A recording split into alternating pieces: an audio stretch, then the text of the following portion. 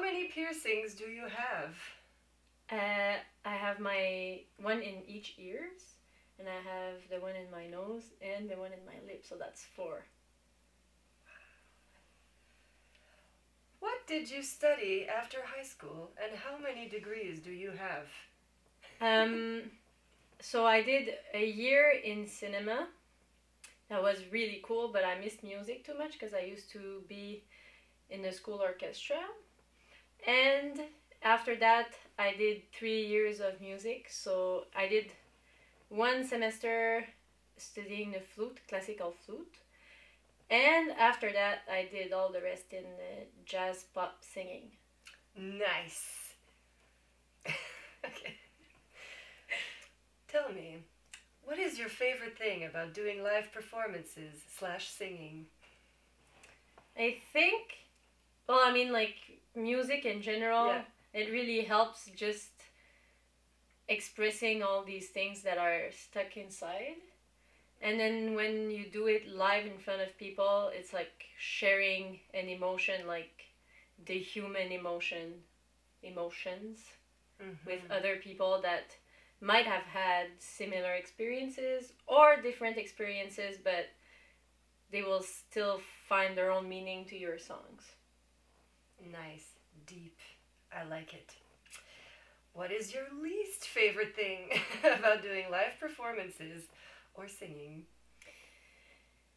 I guess about singing, there's the fact that sometimes people don't really take you seriously as a musician because you only use something that is a part of your body. Yeah, only. Only. So everybody sings in their shower, so obviously anybody could be a singer. Yeah. I mean, yes, if you want to be a singer, go ahead. Please, But you have our blessing. But you might want to practice before. And then there's the fact that art is not taken so seriously either, and that it's not very easy to be able to live from it, and that you have to have another job to be able to pay for all the expenses of building a band and then like buying instruments and cameras and lights and like recording equipment or recording sessions when you want to do like to record some stuff. Yeah, the buy-in cost is very, very steep. It takes a long time to get back your investment. I feel you. Okay, my last question. What is the worst thing that has ever happened to you during a show? I guess that's very simple, but just forgetting your lyrics is like... Your own lyrics? Yeah, your own thing that you wrote yourself, that's very bad.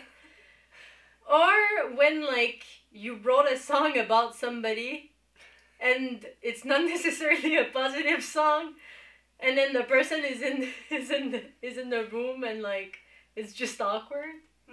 I'm not gonna say like, but yeah, I don't know. I guess that's very bad. Yeah, that sounds lovely.